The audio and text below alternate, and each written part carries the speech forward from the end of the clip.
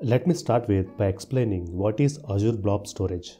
Azure Blob Storage is a cloud-based object storage service provided by Microsoft.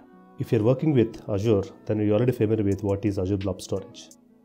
Basically, by using Azure Blob Storage, we can actually store and manage unstructured data. For example, we can store documents, images, videos, and other types of digital content. In this scenario, we would be storing all the zip files that we receive as part of invoice emails. Let's now concentrate on how we can configure and implement Azure Blob in Microsoft Azure, then how we can configure in SAP CPI. Before you want to create anything on Microsoft Azure, you should have a valid account and you should have valid credit. Once you have your account set up, then you can start creating artifacts on Azure Microsoft. I will now show you how we can create Azure Blob in Microsoft Azure. First, go to the portal.azure.com. Once you log in, go to Home. You can click on Storage Accounts, or you can search for Storage Accounts. Storage Accounts. So click on the Storage Account service. Now I'm going to create a new storage account. Click on Create Storage Account. You need to give the subscription, which I already have, and you can also create new resource group. I'm now creating a new resource group here. Resource group underscore out of the box EA. Any name, you can give any name in the resource group. For demo, okay. This is a resource group. And click on OK. I need to give valid storage account name. So let me give a valid account storage account name here. Out of the box EA. So basically I cannot use any underscore, any special characters there. So basically I want to give storage account SA out of the box EA demo 4. So this is a valid name, so which is being accepted. Now click on the next, advanced. I just want to keep the settings as it is without any changes. You can read them and see what is the right setting for you, but for this demo I'm just keeping them as it is by default. So all of these advanced settings, we have access protocols, blob storage, Azure files, and I want to have a hot profile here. In networking, I just want to keep the default as it is. And now go to the data protection. Here also I want to keep the same standard settings, and encryption remains the same. So here actually you can see enable support for customer management keys. I want to have all the services or blob only files. You can read the documentation there by click on the button I there. So it will explain what is the purpose of the setting. So I just want to keep blobs and files only. Now review. Now this is the final state before creating it. So that is a subscription, that is resource group and storage account name, and then just click on create. So basically it will take some time, a few minutes. So it's going to create a storage account for me that I can use for my integration. So deployment is in progress.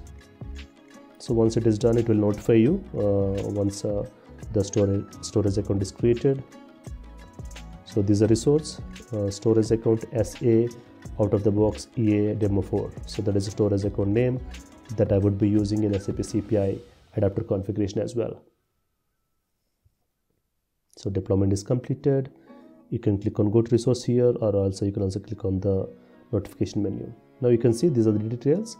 If you go to the overview, you can see all the details of the storage account, what is the resource group and subscription and all the details, and subscription ID and other details here. Yeah, so all the details here. And if you go to the containers, so this is there's a default container that is logs, but I want to create I want to have my own container. I'll create that later. So we can have containers, file shares, queues and tables here. So you can see the logs is private, so that is anonymous access level is private there. Now go to the portal again. So this is the resource that I already created. Now click on that. So let me go back. Sorry, this is the storage account that I created, and take this, copy this name because I need this for my SAP CPI configuration, and keep them in a notepad. You can see security and networking, and goes to the keys. Now I need a key because I need this security key to authenticate myself to access the storage account. So copy this key. So basically you can show and copy the key here and paste it in the notepad. So save it for yourself. So you need storage account name, container name, and key name and password. Okay. So here what I've done is I created a security parameter. So basically here what I'm going to do is I'm going to create a security material to connect to blob storage, give it a name and give the security name and re-enter the security key here. Okay. So create the security parameter and then give it a name here, some name, for example blob shared access key, and you need to paste this key there that you copied from the portal. So just copy paste 2 times. Okay, then deploy. Once you deploy it, the security material is deployed in the tenant, so it is deployed and is ready to use in the SAP CPI integration adapter. Okay, so we're gonna use that parameter in the receiver adapter of the Azure Blob storage. So open this connection. Do you see here I have used shared access key here and I use the security key that I just created. Okay, so this is how you create the Azure Blob storage account in Azure, and this is how you need to set the settings. Okay, next I'm going to show you how we can use Azure Storage Explorer. Go to Google, search for Azure Storage Explorer, search for it, then open the link from the Microsoft, and you can download based on your operating system. So I have Mac here, or you can also use Windows or whatever OS that you use. So once it is downloaded, basically what you can do is you can open it. Basically this is the Explorer that you can use to manage the content on the storage account. It is an optional task for you, but if you want to explore more how the blob storage is managed in Microsoft Azure, then you can use this tab. Now click on sign on and click on sign in option. Use your credentials to log in. So once you signed in, basically it will load all the subscriptions for you. On the left hand side you can see my subscription details here, some default subscriptions, and also some Contos, the training subscriptions that I used for my training.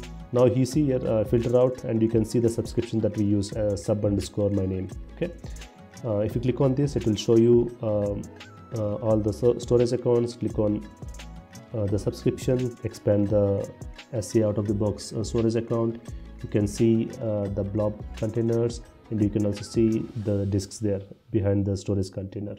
Okay, if you expand this storage container, you see the blob container that I would be using, and I created a container called scenario 4, and you see there are already some zip files there, but I'm going to delete them. Okay, because for testing I want to show you end-to-end with a clean slate. So let me delete those files. You can delete files from here. You can do a lot of operations. Basically you can manage the complete storage account by using this Microsoft Azure Storage Explorer. This is a very powerful tool. It's like a client tool for your Azure storage management. Okay, now you can also see here, for example, the properties. You can also see all the keys, and you can copy the keys from here if you have access to the Azure Storage Explorer. For example, in reality, customers won't give you the access to Azure portal, but in some cases, if you have access to the Storage Explorer, then you can also copy the keys from here like this, which will be used in the security material. Okay, so you see, remember when creating the security material, I use the key from the portal. You can use the same key here also from the Storage Explorer. So that's what I want to explain here. So 2 ways: either you can get the key from the portal, or you can also get the key from the Storage Explorer. Okay. So repeat, create a parameter security material and enter the key there and save it and deploy it. So give the name and enter the security parameter and repeat the security parameter and deploy it. Then you're good to go. Okay. So this is how you create the blob storage and configure it in SAP CPI.